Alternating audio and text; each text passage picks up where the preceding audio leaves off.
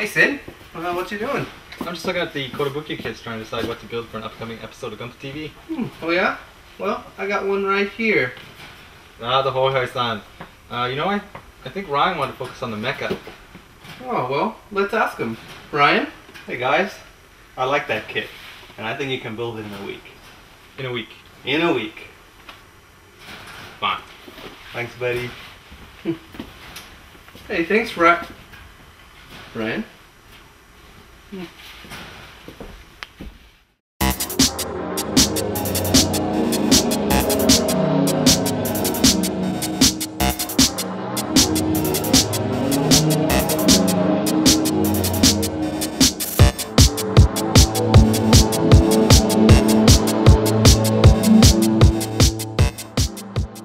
Hi everyone, welcome back to Gunpla TV, sponsored by HobbyLink Japan. As you may have already seen, we're going to be looking at the Hoi-san line of kits here coming up in the near future. But today's episode, we want to focus on the Armored Core kits. And the Armored Core kits are very much like Gundam in their mecha giant fighting robots with weapons everywhere. And we're going to show you what makes them unique compared to the Bandai kits. And for this episode, we're actually going to be building the Fascinator. So the Crest Fascinator version. Before we get around to actually putting this baby together, let's have a look at what's inside the box. Alright, so here's the Fascinator. It's nice and purple. And here's the manual for the Armored Core. And you're not going to see much different from, say, the Zoids manuals. And at least they, at the beginning, they give you a nice color sheet listing the different parts of the kit. But if you're like me, you'd kind of just skip that over and just proceed on to the next part because you need to see what it is you're going to be building. And if you've done Kotobukiya kits and you've seen the videos we've showed you before, these are very similar.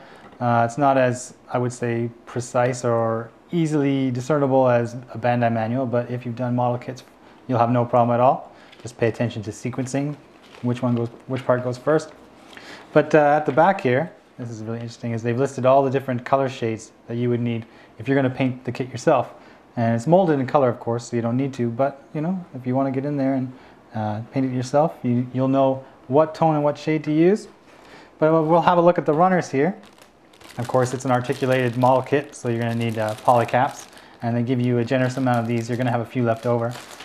And one thing that is worth mentioning for sure in the Armored Core kits here, and I don't know if you can see it, I'll show you more closely after, but there's actually an emblem already on this plastic piece, and I'll show you that when it comes to constructing this. And with that, there's no markings for this kit. All there is just this one emblem that's already on this plastic piece. So what about the eyes? There's no sticker for the visor or anything like that. No, what they give you is your choice of which transparent plastic to use. There's a green and a clear, and you can choose what kind of visor you put on your kit yourself. And then you're going to get lots of doubling up on runners because you're doing both sides of the robot. They're pretty much the same. And some kits are very similar to each other, so what they do is they just give you a few extra parts, which is pretty interesting because this whole runner is vacant here. That's kind of odd when I first saw it. So more or less, you're looking at a snap fit plastic model kit, molded in color just like any other Kotobukiya or Bandai kit. So it's easy enough to say that. Let's actually have a look at how everything goes together.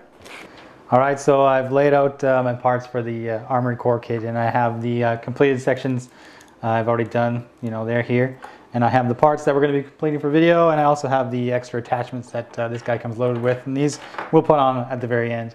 And so first, let's talk about the articulation. I mean, it's pretty standard for a plastic model kit. If you build lots of Gundams, you know the range of motion you're going to get once you get all this armor and extra pieces on here. The arm is pretty free though. It tends to move over. You can swivel it as much as you want. It's only hindered by the body, so if you can tilt this up, you'll have lots of motion here, and of course the side cannons. And the torso is pretty unique in that it actually assembles as 3 separate pieces. You're going to assemble 3 blocks, and once that's done, you snap them together, just like this. And I've also got the skirt here, which is very narrow. And I've got the head, and I'm just going to stick the head on here right now, just like this. Look, he's already ready to go. He's already looking at you. Okay. And now we'll talk about what makes these Kotobukiya kits different or unique from the Bandai ones that you may be familiar with. So I'm going to show you starting with the feet. Okay, so here I've got my sub-assemblies. We're going to put together Armored Core leg. And one thing that's worth mentioning is that we're talking about these, most people are familiar with Bandai and their lines of kits, and people will most likely compare any other kit to a Bandai kit because Bandai is the forerunner. So that's what we're going to do to here. We're going to compare how these Kotobukiya kits work in comparison to Bandai grades, different lines of Bandai kits. So if we think about the master grade, well, we definitely, if you look at the size and articulation, you're getting a master grade kind of scale here. But it doesn't assemble like a master grade at all, because a master grade Gundam kit, you're going to assemble the frame with the armor going on afterwards. But that's not the case with Kotobukiya. With the Kotobukiya kits, it's more like a Bandai high grade in that you're assembling subsections, and the frame only shows where there is no armor. So as, for example, right here, this is the frame part, but there's no frame inside this leg. It's just this piece right here. But it looks like there's frame inside this leg. Another interesting part here is the foot. The foot, what you would do in a Bandai kit is you would assemble the heel onto the frame, and it would move with this articulation. But that's not the case with the Kotobukiya kit. The Kotobukiya kit, you're actually you're sliding this in here. This bottom piece will go on to lock into place, and the heel still has its own motion here. This is not coming off the ground as this thing flexes like this. And also there's a reason for that. It's because if you look at the pistons here, they have these actuators. They don't actually connect to anything. What you're doing with these is you just snap it together like this, and from this angle, well, it looks like those pistons are working and attached. But if you go with the full range of motion here, you actually see them come out like this. So well, it looks kind of odd if you go through the full range of motion. You're not going to have something sliding out or breaking like you would with a piston on a master grade kit. It's not going to slide out and give you difficulty putting it back in. And going back to referencing the high grade here, the top of the leg, here's the only frame part you're going to see. It just slides into this poly cap here, and you have, of course, this motion here. And what you're also going to get, which you don't get on frames on the master grade kits that are all together in one piece, is you're actually going to get a little bit of articulation this way. So you're going to come up with a little bit more unique poses when it comes to setting this thing up in action sequences or taking photos, if that's what you like to do. So with these two legs done, all it's really left to do is just snap them into the torso. So I'll do that right now.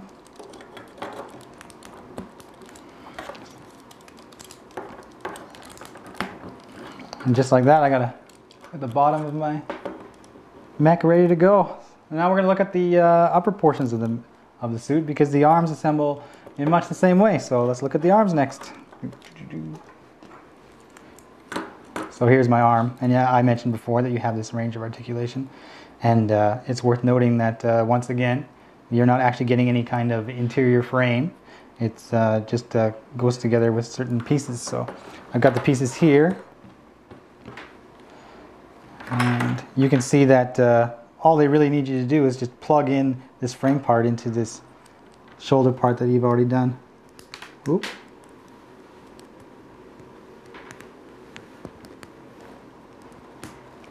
And just like this, you can see that it's got this motion here. And now one thing I think I want to bring to everybody's attention is that often with a Kotobukiya kit, with Bandai, the fit is so precise that if it's not going together or it's not staying together, most likely it was the modeler who did something wrong. With Kotobukiya, they're a little more loose. You know, they don't have, it seems to me, the fine precision that Bandai can make. So if there's a problem when you're putting together a Kotobukiya kit, you'll have to determine whether it's actually the fault of the modeler or the fit of the kit. And once you get past that, you'll start to realize, you know, where you need to take care and where you need to pay special attention. And one thing here is that I've got this joint I made. This is the elbow, and if I were to move it too much, these pieces are going to separate and come apart. But fortunately, they've designed this kit so all I need to do is just slide it in. And once it's in, it's not going to come out anymore. It's done. You don't have to worry about this falling apart at all. And you just plug it into your poly cap and you're good to go. See, I've got this other arm here. And I might as well slap on the big shoulder cannon that it comes with. And this is the emblem I mentioned before This is already included on the piece. They've already put it in there, so there's no marking stickers for you to apply, and there's no warning decals or anything like that. All you're going to see is this. But if you want to add detail, of course, it's a plastic model kit. You can get aftermarket decals or things like that. Go nuts, however you feel like.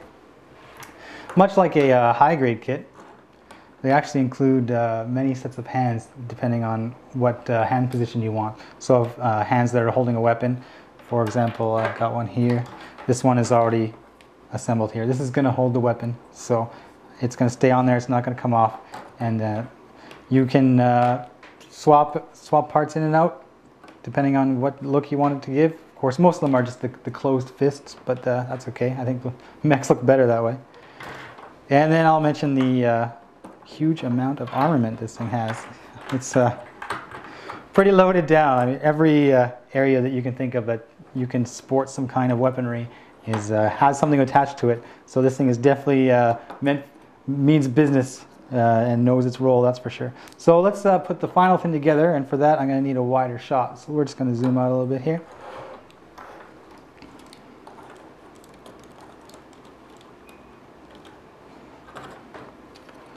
So just like a Gundam kit, you're going to assemble top portion and bottom portion. So let's just slap these on here.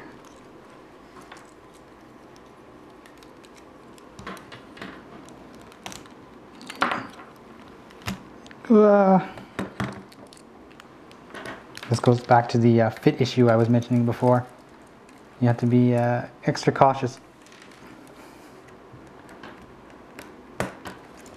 And in some instances I found with Kotobukiya kits is if you have some experience with models, you might actually want to deviate from the way the manual lays out the build for you. In some cases they want you to assemble things in certain order, but if you put a small part in and then you're trying to attach it to a bigger part, things might fall off as you have seen. But what you might want to do is actually assemble them in different orders so that you don't have parts coming off or interfering with what it is you're trying to do. So my mech is pretty much good to go here, but I'm gonna slap up his huge guns, missile pods, and everything else he comes with. Well, that head. For example, as I was saying earlier, if I were to put these missile pods on first and then put the sections of the kit together, it might actually work out a little easier in the end. And then there. We have even more parts here that's supposed to fit in these little bulbs here.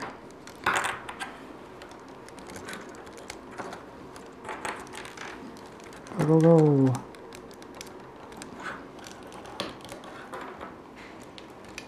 It sure looks top heavy, but with the way the legs go together, it can hold it up pretty good. I haven't actually had it fall apart on me yet. It does really well considering how disproportionate it is compared to a Gundam kit. I mean, Gundam kits are very humanoid. They definitely look like they're well balanced as a human body is. But with the Armored Core kits, when you're building a robot meant for war and destruction, there's nothing detailing how you definitely need it to function as a human would, because it's a machine. It can do whatever it wants. Alright, so here's the Fascinator version of the Armored Core Crest suit. I really liked it. It was a lot of fun, and I think it needs some paint, so I'm going to try and get on that if I have some time. If any of you viewers out there have built an Armored Core kit and you want to show it off, why not submit your content to HobbyLink TV, and we'll get it up there as soon as we can. You may notice that we've got some SD Gundam content on HobbyLink TV now, and that's because people have started submitting it since our last episode. And there's some amazing stuff, and I hope everybody checks out the content that we're putting up. Also, speaking of Plamo, I mean, there's more to plastic model kits than just mecha or, you know, cute hoi anime girls. But there's also this series from Bandai. This is from the One Piece anime, which is enormously popular in Japan and now is gaining speed around the world. And Bandai is well aware of this, so they've picked up the rights and they've actually put out a plastic model kit based on the ship from the anime. And we're actually wondering if this is something that you viewers out there would like to see on HobbyLink TV. So write in and give us a comment. Let us know if you want to see this or anything else on future episodes of HobbyLink TV. See you later.